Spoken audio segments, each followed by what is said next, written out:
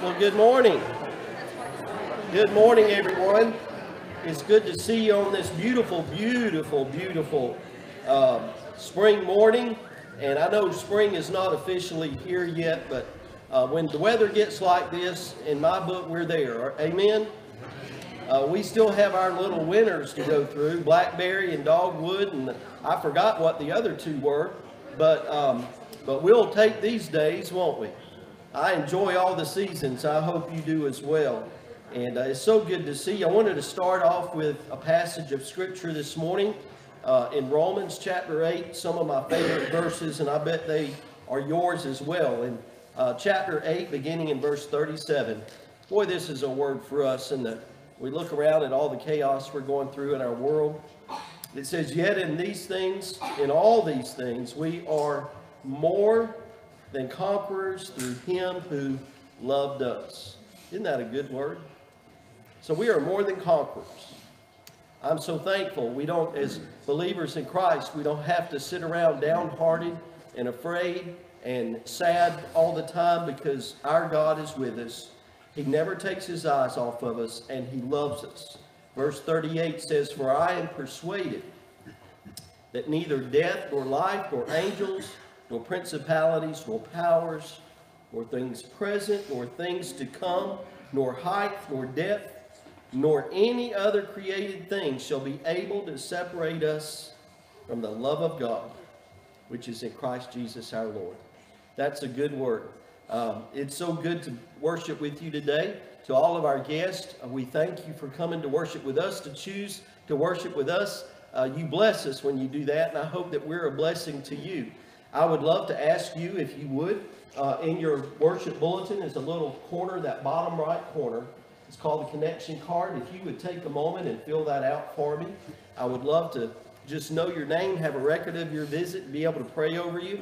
It tears out a little bit later in the service when the offering plate goes by. We just ask that you would drop that in the offering plate. Also, if you have any special prayer needs, on the back of that same connection card, you can tell us how we can pray for you, and it would be our joy to do that. Again, tear it out, drop it in the offering plate, and we will get those. And we certainly want to be remembering our brothers and sisters and the people of the Ukraine, and we want to remember each other. We've got those that continue to go through cancer treatments and other things. Our list is always long. We want to lift those up in prayer. We'll pray a little bit later in the morning. But are you glad to be here? Are you ready to worship? All right. Well, if you'd look at your neighbor, give him a smile and a wave, and we'll ask Benji to come on and lead us in our worship this morning. Psalm 100 verse 4 says, enter his gates with thanksgiving and his courts with praise. Would you stand as we sing, He Has Made Me Glad?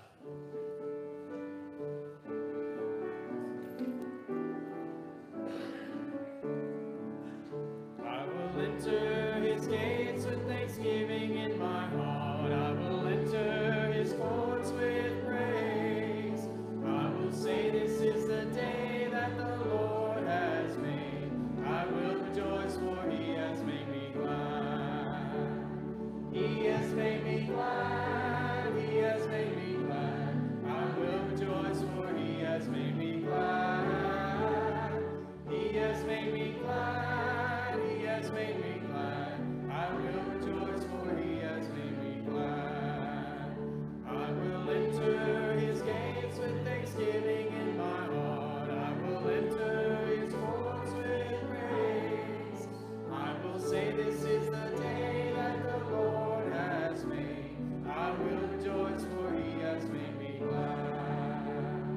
He has made me glad. He has made me glad. I will rejoice, for he has made me glad. He has made me glad. He has made me glad. I will rejoice, for he has made me glad.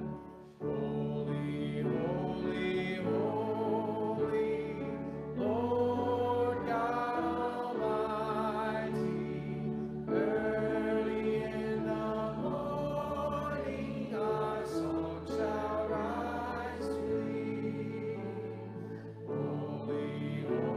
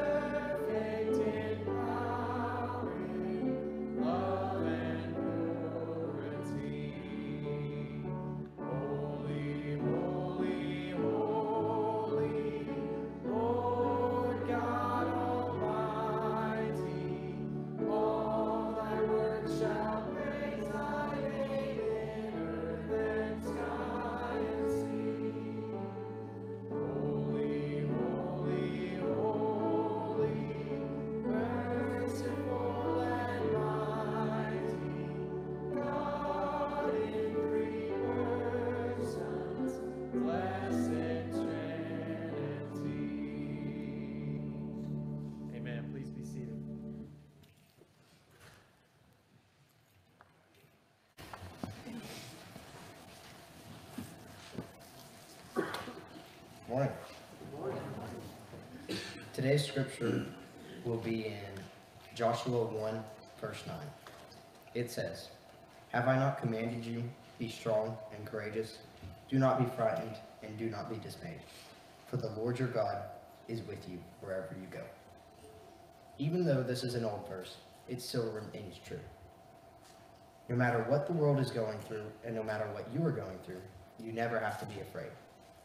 For you can be strong and courageous because the Lord is with you. Let's pray. Dear Father, thank you for this day, Lord. Please help us all stand strong and be courageous, no matter what the world throws at us. Because we know that you are with us wherever we go. In Jesus' name we pray. Amen.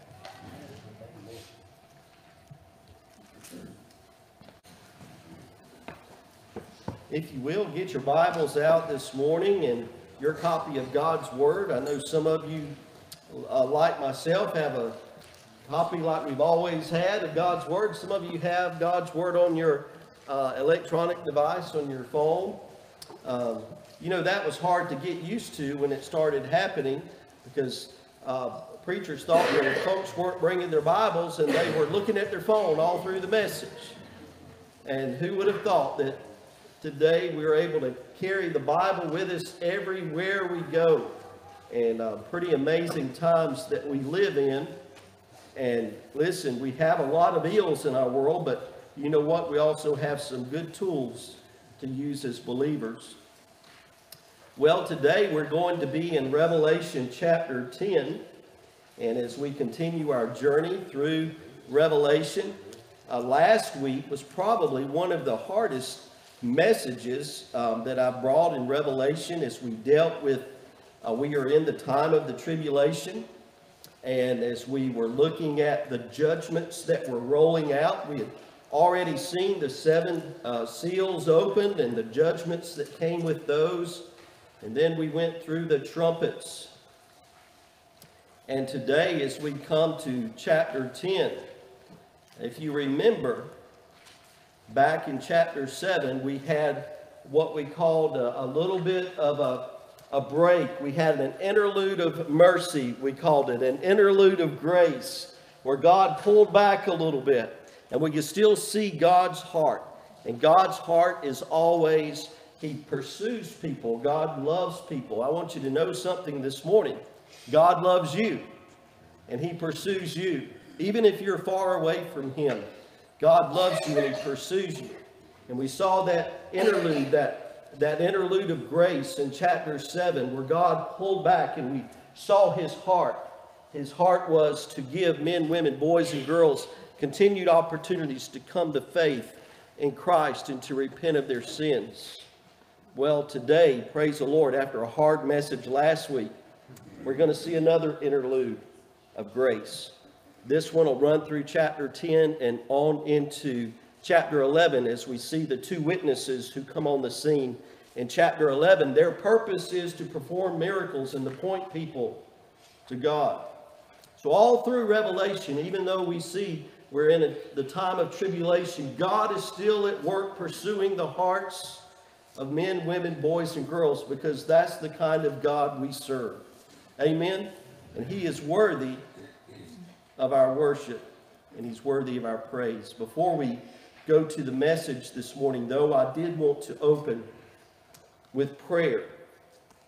I was watching a video last night and this morning of a pastor, and he was asking for prayer. He was Ukrainian, and he was asking for prayer. He was asking our churches to pray for them. And God has answered and is answering many of the Ukrainian believers' prayers. And he said that you won't hear all of this on the news, but there have been tens of thousands of Russian troops that have lost their lives. The Ukrainian people have stood up, and they're a bold people and they're a courageous people. They have also lost lives. Russia is targeting. There have been civilians, many civilians have lost their lives in the Ukraine. But yet, Russia has met with resistance that they did not anticipate with the Ukrainian people. The Ukrainians are asking us to pray. Ukrainian believers are asking us to pray for God to cover them, to protect them, to help them.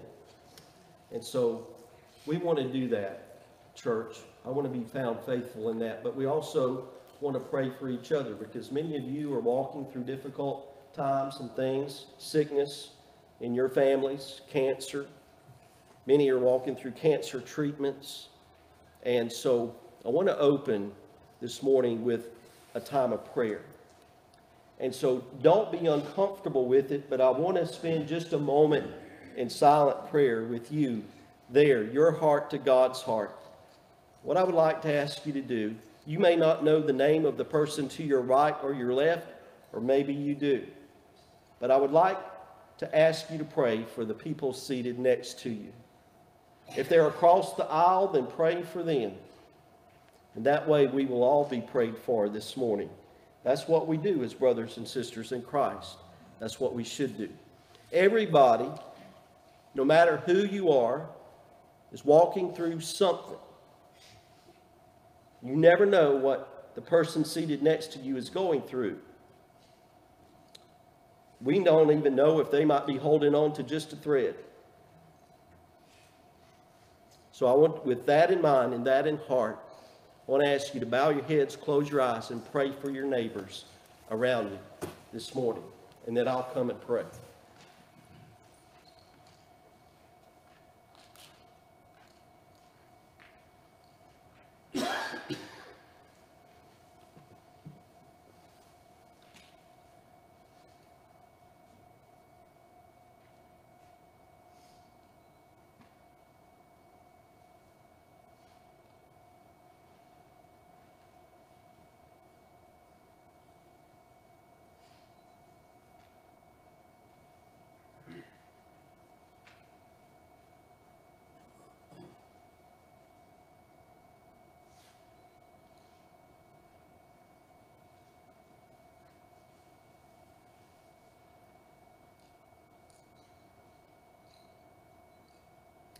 Father, as we quiet our hearts in your presence, Lord, you tell us in your word, Psalm 46:10, to be still. Father, for some of us, and for many in this room, we've not had a still moment all week. Father, we gather as your people. We gather as brothers and sisters in Christ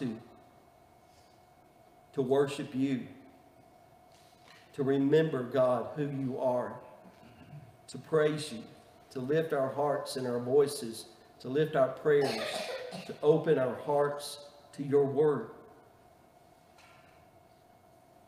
Father, in a room this size, with this many people, there's a lot of hurts, a lot of worry, a lot of fears, a lot of pain, a lot of questions, a lot of concerns. We want to sit still in your presence and know that you are God. And Father, we trust you in all of our mess, in all of our brokenness, in all of our questions. We trust you. Lord, I pray for everyone who is struggling. You know the need. And I pray that you would meet each one where they need you. Father, I pray that your hand would be upon our church family, upon our guests and our visitors. We count them as family too. And Lord, I pray you would show yourself mighty and strong. Father, we remember our young men who are serving our country, some of our own. Lord, we pray for them. We pray for Isaac. We pray for Sam. We pray for Noah. We pray for Ryan. We pray for others who are serving our soldiers, Lord. And we pray that you would be with them in the days and the months to come. And Father, we pray that you would be with the Ukrainian people. Father, they're coming up against a huge foe, and they need your help. And they're asking for prayer. So, Father, we lift them up. We pray, Father, what they can't do, you would come to their aid and help them. Father, I've even prayed that you would send angel armies to back them up and encourage them and strengthen them. But Father, I also pray for the Russian people. Lord, many who have no control over what's going on. And Father, I pray that you would also be with them. Pray for a peaceful solution to this war. Father, we trust you. Father, I do pray you would cover and protect the troops. I pray, Father, that you would do great and mighty things. And even in times like these, Lord, that many would turn to Christ and be saved on both sides. And Father, we will commit ourselves to continue to pray. We pray for our president. We pray for our leaders around the world. Lord, that you would give them wisdom. Father, that they would seek you. Father, above it all and in it all, we know we're in the last days, and we know that you're sovereign. And so we bring our hearts around to trust you, to lay it at your feet. And Father, we pray that your will would be done. Help us to be faithful. Faithful to Jesus, faithful to follow, faithful to pray, faithful to share the good news of Jesus Christ. And Lord, as we go to your word today, speak to our hearts, we pray. In Jesus' name, amen and amen. Well, as we go to God's word this morning, you know, you don't have to look very long to know that the world isn't getting any better. Amen? Someone posted on Facebook yesterday, a friend of mine, they said, I'm pretty excited. Our loan was approved. We're closing on a full tank of gas this weekend. Has anybody bought gas in the last few days? You paid for it if you did. Well, it's not hard to see that the world's not getting any better. And yet, church, we are also living in wonderful days, because here we can continue to preach the gospel freely and tell others about Jesus. And on that level, we are living in wonderful days. These are days when the Holy Spirit is at work. He's at work in the hearts of people. I wanted to tell you, I wanted you to rejoice with me over something, because you are a part of it. A couple weeks ago, I was in Guatemala, and I was visiting our church partners, Pastor Jaime and Susana, and also Pastor Hector and Ingrid, who were, Hector during COVID and all of that lost his job. And God began to do a work in Hector's heart and in Ingrid's heart, and they felt called to plant a church in a town that had no evangelical witness. And they felt God's call to that. And we've come alongside them to assist them a little bit and to pray for them. And I visited with them. They don't have a nice building like this. They have a roof. That's all they have. They have a pavilion. They've got the cross up in that pavilion. And they're meeting and they're gathering children. They're having a lot of success with children. But this week, 2 men in that community were saved. And you are a part of that. Isn't God good? God's at work. God's at work. Now, but let me tell you, let me tell you why that is so special. Because the men are the hardest to reach. Many of the men in these communities work in the sugarcane fields. They leave their houses at 4 o'clock in the morning. And they travel by truck to the fields. And they work out in the sugarcane fields all day. And then they have to travel a long way back. And many of them don't get home until 7 or 8 at night. They're not in church because they work 6 out of 7 days. And on Sunday, they're exhausted.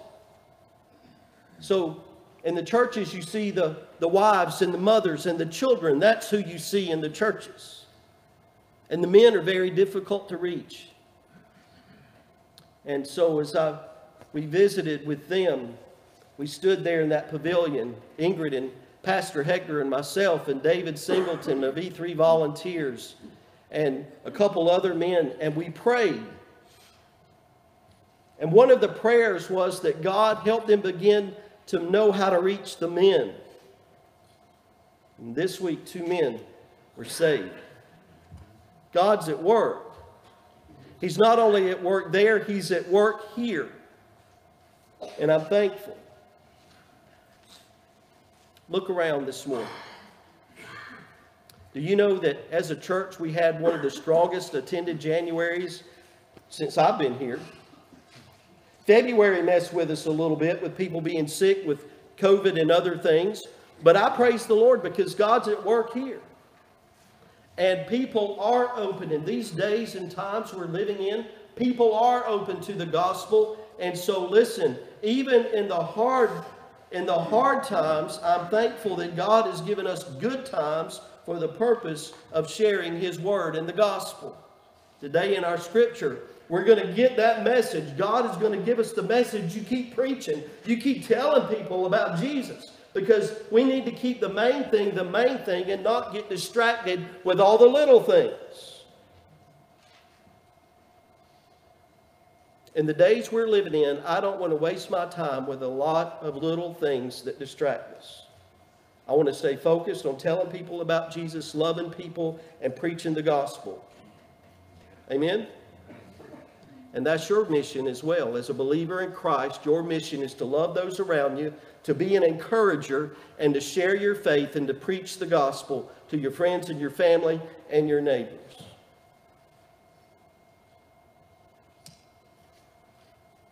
I was listening to Johnny Hunt, and he said something. He said, "This is the day God has given us before these terrible, tragic days of the tribulation times." And what he was saying, we need to work while we can work on the things that matter. We need to pray while we can pray. We need to love people while we can love people and share the gospel while we can share the gospel. Yesterday, listen, your preacher needs to be fed too. So I listened to some good preachers too, and Dr. David Jeremiah is one of my favorites. He was preaching about the same thing yesterday. He said, he was speaking about these last days we're living in. And he said this, he said, not one more thing needs to happen on earth before the rapture of the church. The Lord could take us home at any moment. Maybe before this day is over. That would be okay with me. But I too want more to be saved. And if you're not assured of your own salvation, come to Christ while you can. If you aren't saved and born again, if you don't know your home is in heaven, come today. Hell is not a place you want to go, friend. The late, great Vance Havner said this when he was talking about what we believe about the last days and the end times. And he said this, he said, the real test of how much we believe of prophetic truth is what we're doing to warn men that God's wrath is coming on sin. To believe the solemn truths of prophecy and then to make our way complacently through a world of sin and shame is not merely unfortunate, it's criminal. You and I, we have a responsibility to share the good news of Jesus Christ everywhere we can. Every day, I'm praying for opportunities to share the gospel right here at home. I'm looking for opportunities to put myself around people outside of these walls of this church, outside of Shiloh Hill, as I call it, and to be out in the community more among people who are lost, and they're all around. But I also want to be obedient to the gospel and the Great Commission that says, go and make disciples of all nations, baptizing them in the name of the Father and of the Son and of the Holy Spirit. And if we don't go, who will? You say, well, that's our missionary's job. Do you realize we only have about 3,000 to 3,500 International Mission Board missionaries on the field? And there are billions of people around the world. They can't reach all those people with the gospel. If we don't come alongside and help, we've got a work to do. That Great Commission was for every believer. Some of us can pray. Some of us can give. And some of us can go. And we need to do it all, because we don't have much time. And so we need to do this while we can. I don't want to stand before the Lord and He say, why didn't you bring more? Why didn't you tell more? I don't want Him to say, Pastor, why did you spend so much time watching television? Why did you spend so much time doing this rather than praying and telling and going?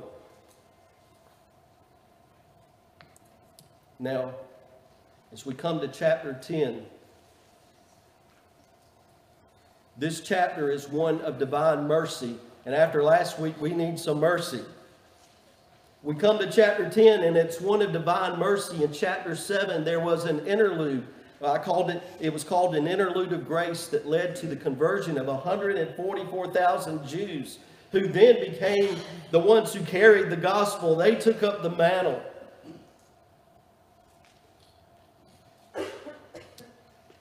And so now, before the worst judgment that is yet to come, here in chapter 10, God reaches out in mercy yet again.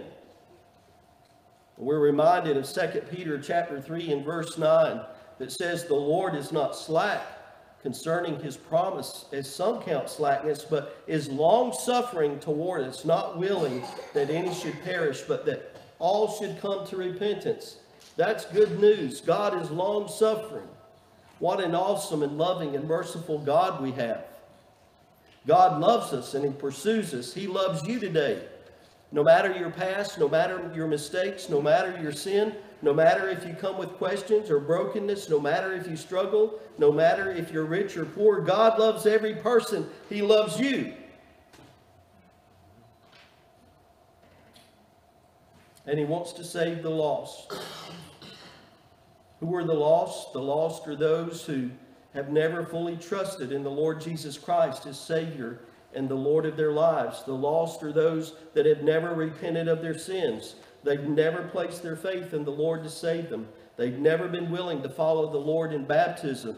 Now, I know baptism doesn't save anyone, but I always struggle when people aren't willing to be baptized, because that's the first step of obedience.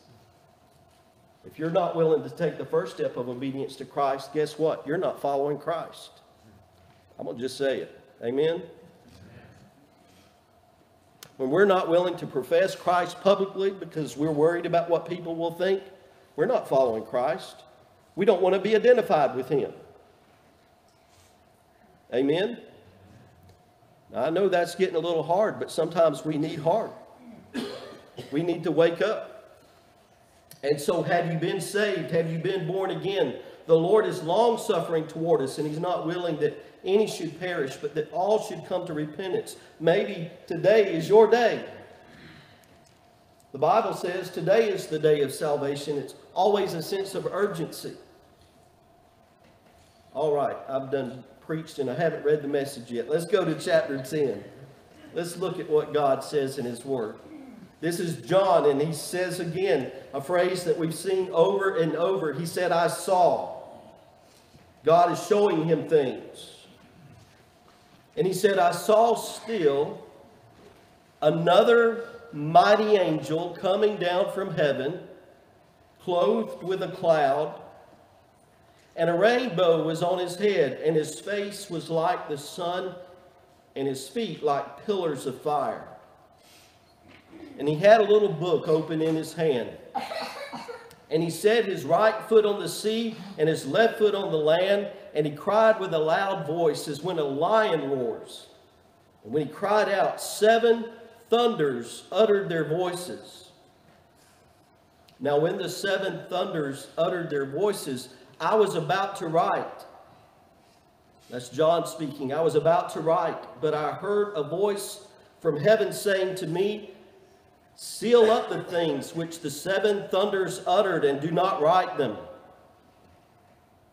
Let's just point out that right there we just saw grace. And the angel whom I saw standing on the sea and on the land raised up his hand to heaven and swore by him who lives forever and ever, who created heaven and the things that are in it, the earth and the things that are in it, and the sea and the things that are in it, that there should be delay no longer. In other words, what he's saying, we've seen a lot of judgment already, but it's about to be wrapped up, and it's not going to be good. There's going to be no longer delays after this. But in the days of the sounding of the 7th angel, when he is about to sound, the mystery of God would be finished. In other words, God's work would be completed, as he declared to his servants the prophets.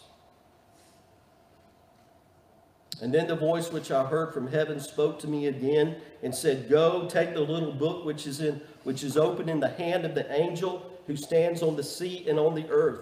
And so I went to the angel and I said to him, give me the little book. And he said to me, take and eat it, and it will make your stomach bitter, but it will be as sweet as honey in your mouth.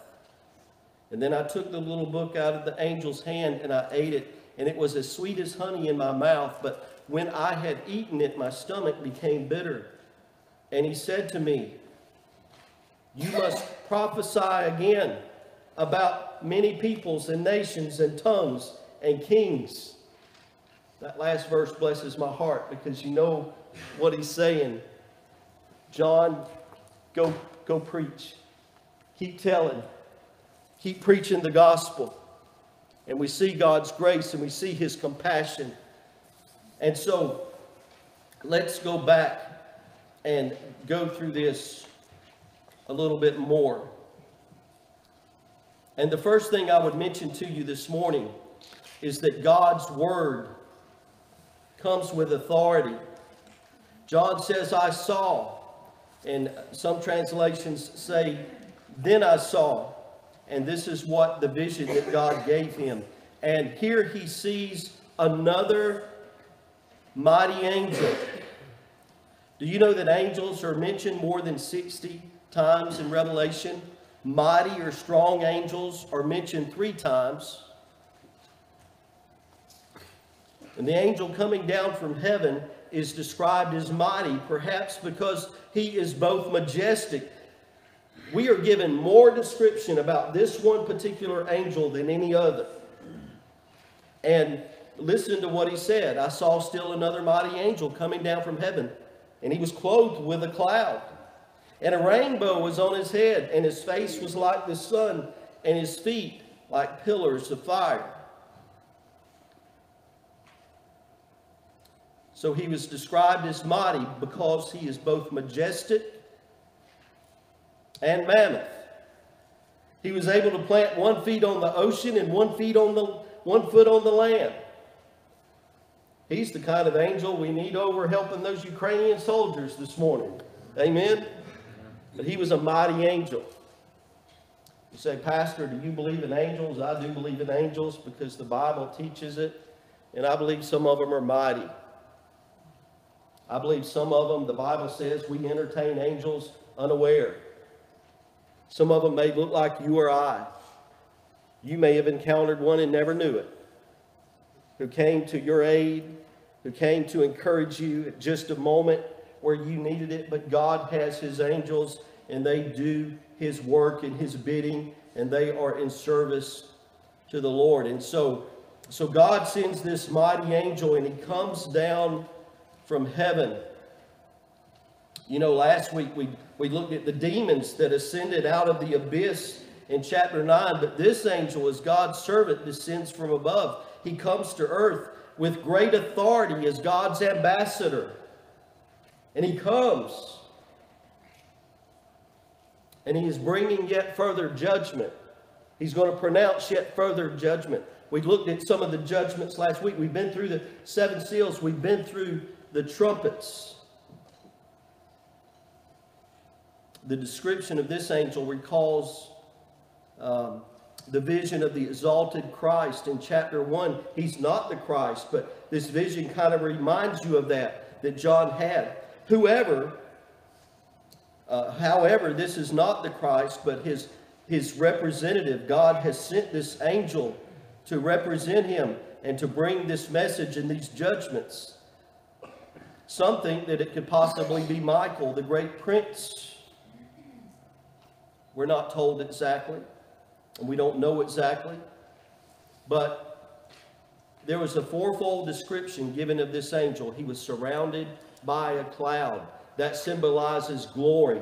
That symbolizes majesty and power. It recalls the coming of the Son of Man that we studied way back in Daniel chapter 7. Remember, God led Israel by a cloud in Exodus chapter 16. Dark clouds covered Mount Sinai when the law was given in Exodus 19. God appeared to Moses in a cloud of glory in Exodus 24. And indeed, the Bible says in Psalm 104 and verse 3, he makes the clouds his chariot, walking on the wings of the wind. 9 of the 20 occurrences of clouds in the New Testament are connected with judgment. This angel comes in a cloud, and he comes to bring judgment. And so there's also a rainbow over his head. I love this part. When you think of a rainbow, what do you think of? You think of God's covenant. It's a sign of God's covenant, of his faithfulness. It echoes the story of Noah and the flood. It adorned his head like a crown. John MacArthur says this. He says, while the cloud symbolizes judgment, the rainbow represents God's covenant mercy in the midst of judgment. And we've seen both. God is going to come, and he is going to judge sin. But even in that, he's a God of love and mercy. And even in this interlude in chapter 10, and as we go into chapter 11, as God sends his 2 witnesses to perform miracles and to continue to point people to God, we see his mercy.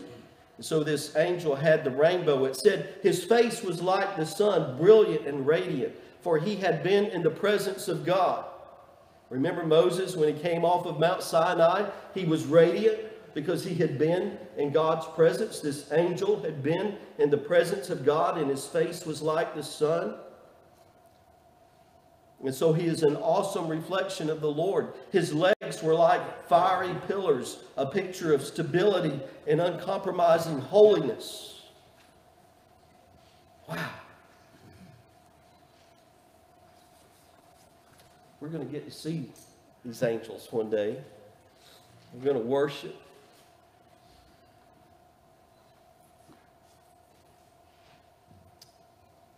But I want you to notice something else. This angel comes, and it's very interesting what happens. Because he cries with a loud voice, and as when a lion roars. And he cried out, 7 thunders uttered their voices. And thunder, remember, when you hear it thunder, you think of an approaching storm. And so these 7 thunders, we just we've just witnessed the 7 seals as Christ opened the scroll with the 7 seals, and each time a different judgment rolled out. And then we had the 7 trumpets. We've not had the 7th one yet. And as those trumpets blew, they brought more judgment. Well, this angel comes with 7 thunders. It's interesting. Now, if you know your prophecy and you've studied Revelation, you know there's the seals, the 7 seals, there's the 7 trumpets, and then coming in chapter 16 is going to be the 7 bowls, which are the worst of the worst. Did you know there were 7 thunders?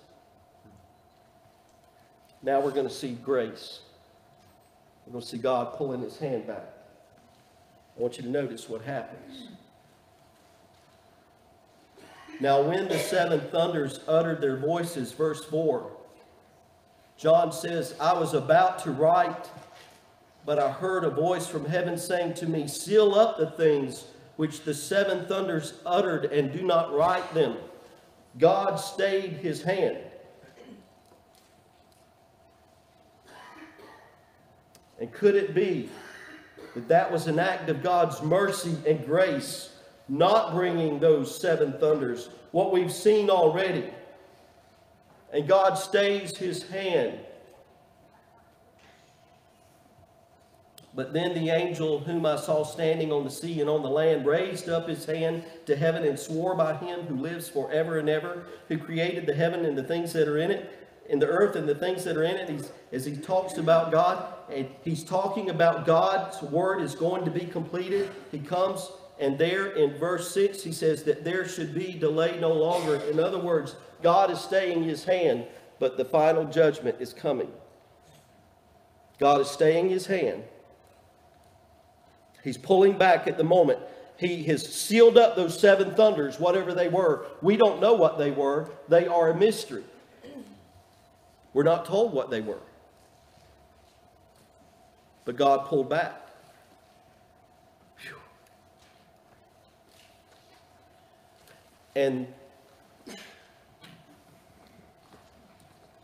But the day is coming that there should be delay no longer. Verse 7.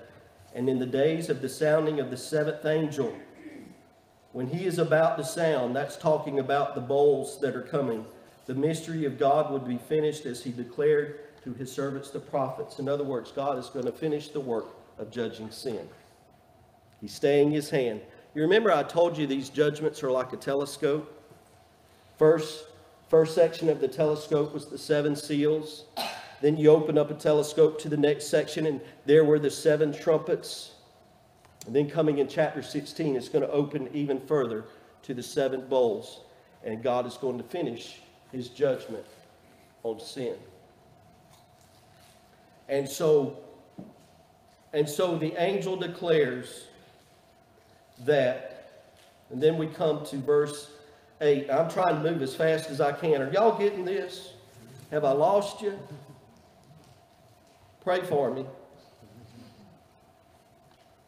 And so we come to verse 8, and something else interesting happens. And then the voice which I heard from heaven spoke to me again and said, he's talking to John. So John hears this voice from heaven. So we believe that to be the voice of God. And he tells John, he gives him two instructions. Go and take the little book. That's a big angel.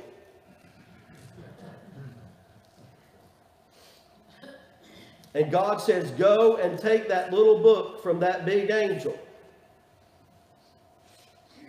I'm glad God didn't tell me to go and take a little book from a big angel, especially the angel described here. But God gives him that instruction. And so he went to the angel and he said to him, give me the little book. I would have loved to have heard John's voice there. Mine would have been trembling and weak. Give me the little book. And he said to me, take and eat it, and it will make your stomach bitter, but it will be as sweet as honey in your mouth. You know, we're told in Psalm 119, in verse 103, that God's word is sweet as honey. Amen? He's telling John to go and to take his word from the angel. God's word is sweet. It's sweet like honey. It encourages. It points the way of salvation. It tells us that we have a God who loves us and pursues us. It gives us direction. God's word is sweet as honey, but it is also bitter to the stomach when we read about things we've read about in these last weeks of God's judgment. It hurts our heart and it's bitter. But it's all God's word. And what God is telling John, John, you have to take the whole counsel of my word. I'm a God of love. I'm a God of grace. I'm a God of mercy, but I'm also holy, and I'm a God of judgment. It's sweet and it's bitter, both at the same time. We don't like it when God shows us our sin. It's bitter. We don't like it when it convicts us. It's bitter. But he instructed John to take this word, take it and eat it, and it will make your stomach bitter, but it will be as sweet as honey. He is telling John to take it and eat it, to read it, to study it, to digest it, to learn how to interact with it and live it out, to let it impact his life. That's what God wants us to do with his word. Now, aren't you thankful God didn't make you go and take it from a big angel? You have a copy in your lap. But you know what God says to us? Eat it. Folks, in the days we're living in, you better be eating on God's word. You better get in it and read it like you've never read it before, and study it like you've never studied before, and hide it in your heart like you've never hid it before. The world is not getting any better. Are you with me? And so in verse 10, John says, "Then I took the little book out of the angel's hand, and I ate it, and it was as sweet as honey in my mouth. But when I had eaten it, my stomach became bitter." It was opening up to John all that was coming. And then he gets another instruction. God gives him another instruction, and he said to me, "You must prophesy again about the many peoples and the nations and the tongues and the kings. Go and make disciples of all nations, baptizing them in the name of the Father and of the Son and of the Holy Spirit, and teaching them to obey all that I have commanded you." And so the message John got was, John, you've seen what's coming. Now go and preach the gospel. That's the heart of the merciful God yet again, church. He pulled back his hand in these 7 thunders. And he's telling John, listen, you need to understand what's coming. You need to understand the word and go and share this message. Share my gospel. That is the message to us today, church. We have a job to do, and it is to preach the gospel and share the gospel and love people and pray for people. And we don't have much time to do it, and we don't have much time to be distracted with things in eternity that aren't going to matter.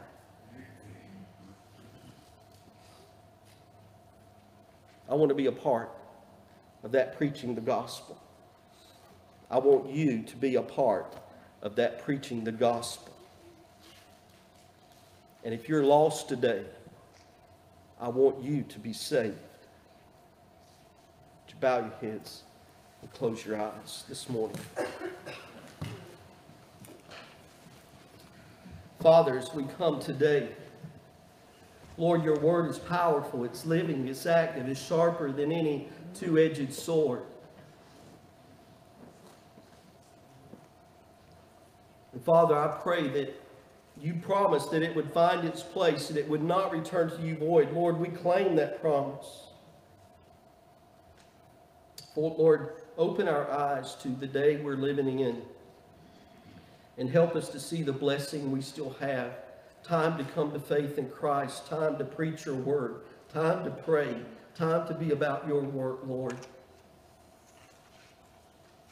Help us not to be distracted, and the devil is trying his hardest to distract churches from their mission, to get believers upset with believers, to get our focus off of what we're called to do.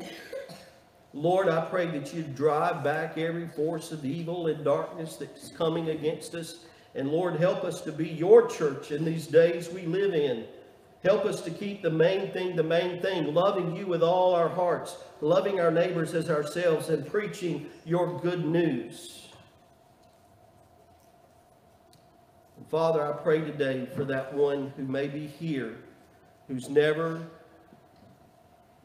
had assurance in their heart that they're born again and that they're saved. I pray with everything in me that you would give them the courage, that, Lord, your Holy Spirit would work on them in such a way that they wouldn't be able to sit in that chair.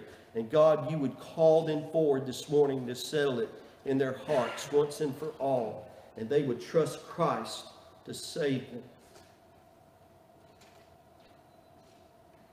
Lord, I'm asking you to move among these your people. Have your way in this invitation, we pray. In Jesus' name, amen.